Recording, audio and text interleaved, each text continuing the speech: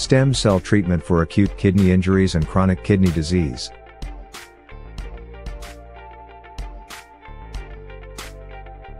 The prevalence of kidney disease is increasing rapidly.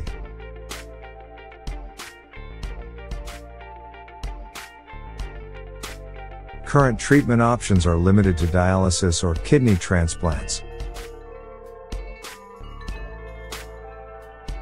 Overall, about 15% of the global population has CKD.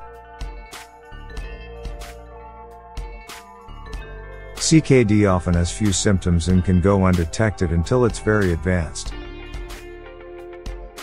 High blood pressure and diabetes are the primary causes of CKD. 50% of all kidney failure cases are caused by diabetes. Diagnosis of CKD means the kidneys are damaged and cannot filter blood.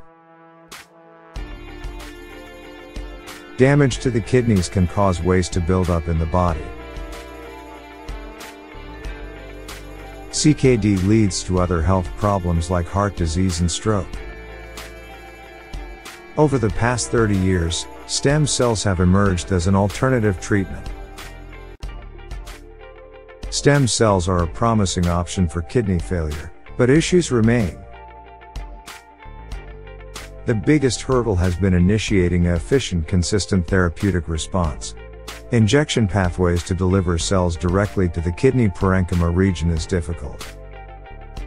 IV injections only delivers a small proportion of cells to the kidney, while direct renal artery injections are risky and require a surgical procedure. So, the Regeneration Center developed the MSC Plus protocol for CKD.